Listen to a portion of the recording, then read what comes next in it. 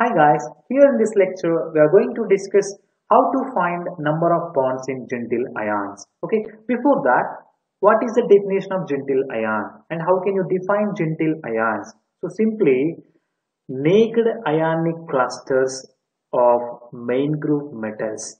Okay, naked ionic clusters of main group metals are considered as Zintl ions.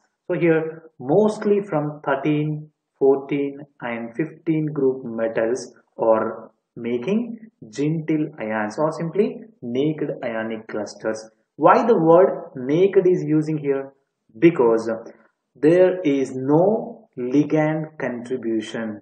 That means there is no ligand coordinations. Coordinations as we seen for transition metal complexes. Only metals are making clusters. That's why we are calling them as naked ionic clusters. Okay, and the naked ionic clusters of main group metals are called as Zintl ions. So can you say or can you give some examples of them? Here germanium -2, or here's tin 5 -2, and plumbum 5 -2, and here stibinum 7 -3.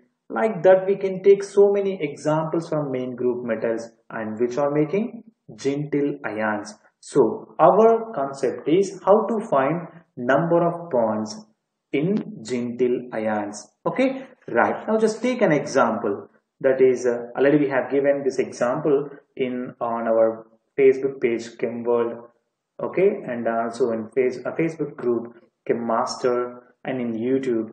Okay, so here the question is given as K4 germanium 4. So here this is the example given with the options 2, 3, 4, 5. So many opted 4. No one has given 3. Okay, so simply the answer is 3 because so and how we are going to get the answer is 3. So simply we need to use the formula valence electron concentration. Okay, so by just using valence electron concentration formula we can find number of bonds in the germanium Zintl ion. Okay, right. And here valence electron count concentration is used to find number of bonds by just applying 8N rule. We seen for 18 electron rule for transition metals. Okay, so for main group metals we need to use 8N rule.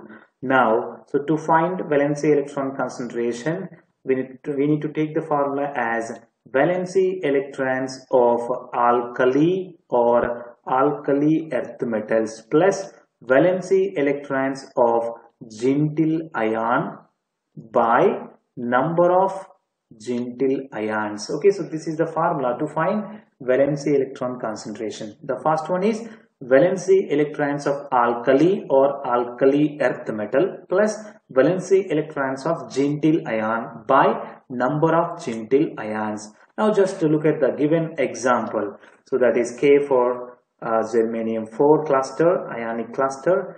So here we have potassium, which is alkali metal and which contribute 1 valency electron, and here we have 4 of them. That's why 1 into 4 plus, and germanium belongs to carbon family and which is having valency electron configuration 4. Okay, and there are 4 here, that's why 4 into 4. Okay, by and how many Zintl ions are there? Simply germanium with negative charge is acting as Zintl ion. Here potassium is acting as a counter ion. Okay, so that's why here 4 of them. So total 20 by 4 equals to 5. Okay, to make it 8 we need to add 3 electrons. Okay, so that's why here each germanium can make 3 bonds in the given Zintl cluster of germanium. Okay, so like this by just using the formula valence electronic concentration we can find the number of bonds for each of the metal in the given Zintl ion cluster. Okay, right. And if you are interested, just visit chemmasters.online website to get best online courses to get guaranteed success. Thank you very much.